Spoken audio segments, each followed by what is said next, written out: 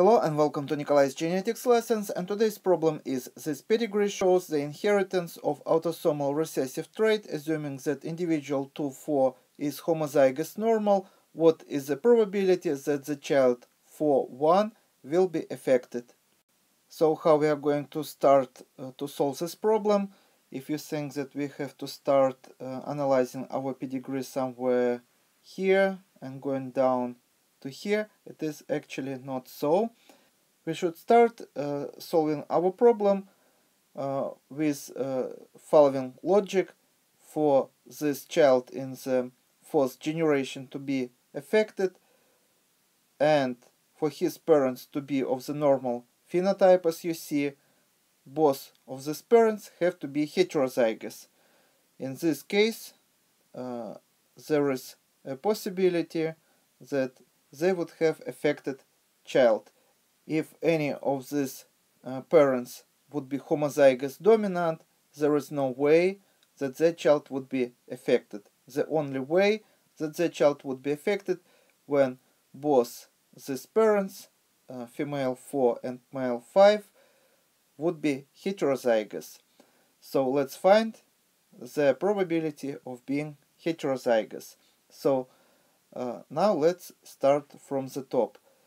We see that this couple is phenotypically normal, but they have affected child. Because we know that this is autosomal recessive trait, we instantly know that genotype of parents in the first generation would be heterozygous, so they would be phenotypically normal, but as you see, the child would be affected or would have genotype that is homozygous recessive. And as for the child 3 in the second generation, what is the probability for this child to be heterozygous? Once again, we have to find probability for this female to be heterozygous, because only in this case she can be phenotypically normal, but still can pass defective allele to following generation. So what is the probability of her being heterozygous? If both of her parents, we know, are heterozygous. So let's say that this is going to be genotype of her father, and this is genotype of the mother. Both of her parents, we know, heterozygous. And if two parents are heterozygous, probability of the genotypes would be as follows. Capital A here, capital A, small a here, capital A, small a here, and small a here. So as you see, probability for the individual number 3 in second generation, probability of her being heterozygous or being a carrier would be 2 out of 3. And we know for sure that she doesn't belong to this genotype, because otherwise her phenotype would be affected just like her sister. So we know that she belongs to one of these genotypes. And probability of her being a carrier or being heterozygous, as you see, 2 out of 3 and not 2 out of 4. So 2 out of 3. So let's put this genotype here. So her probability of being heterozygous is 2 out of 3. So individual 2, 3 have probability of being heterozygous as 2 out of 3. And we know, according to our problem, that individual 2,4 is homozygous normal. 2,4 is her spouse, her husband. So we have to put homozygous normal genotype for him. And now, when we know genotypes of these individuals or probability of genotypes, let's find probability for the daughter to be a carrier or to be heterozygous. So genotype of the mother is capital A small a, genotype of the father is capital A capital A. Once again, we build a Punnett square, and probability for the daughter to be a carrier, as you see, would be 50%. So we have to include this in our calculations.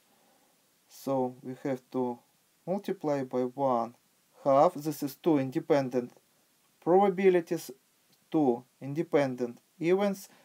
So in order to find probability of these two independent probabilities to happen together, we have to multiply these two probabilities.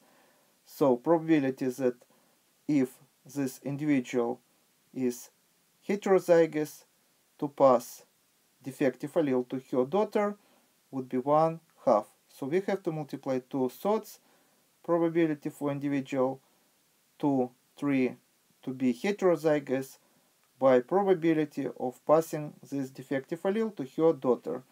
So now we can say that probability of her daughter 3/4 of being also carrier would be 2/3 multiplied by 1/2. Now let's find probability for her husband also to be a carrier. And this time we are going to start from here. Why? Because we see that this couple have affected child. So we know that genotype of this child, this male, is homozygous recessive. And as we see, phenotype of the parents are normal, that tell us that these parents are obligate carriers or heterozygous. And once again, if we know genotypes of the parents, this is exactly same example. Probability for this male to be also heterozygous would be 2/3. So now we have to multiply by probability of individual 3/5 of being a carrier, that is 2/3. But this is not our final calculations, because even if two parents would be heterozygous, it doesn't mean that the child instantly would be affected.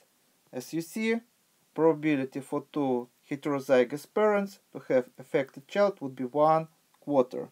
So once again, here we have found probability for male 3/5 to be heterozygous, and now we have to multiply by probability of individual 4/1 of being homozygous recessive.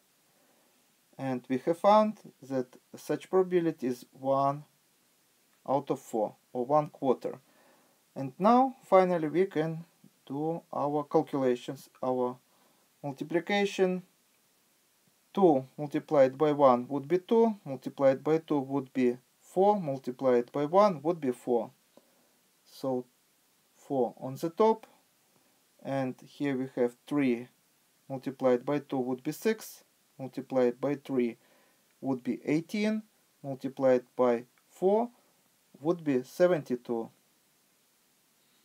And actually we can divide both numerator and denominator by 4, and our simplified answer would be 1/18.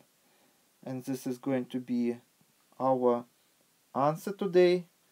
And if you need an answer in percentage form, so this is going to be probability for this individual unborn child to be affected, to be of the genotypes that is homozygous recessive.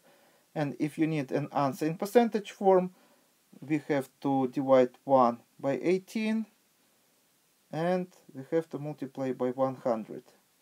and the answer would be 0.056 multiplied by 100 would be 5.6%. And this is going to be our answer today. Thank you for your attention. Please subscribe for my new videos that I post almost every day. Thumbs up if you like this video. Please write your comments, questions if you have any. Share this video with your classmates, and see you in the next video. Goodbye.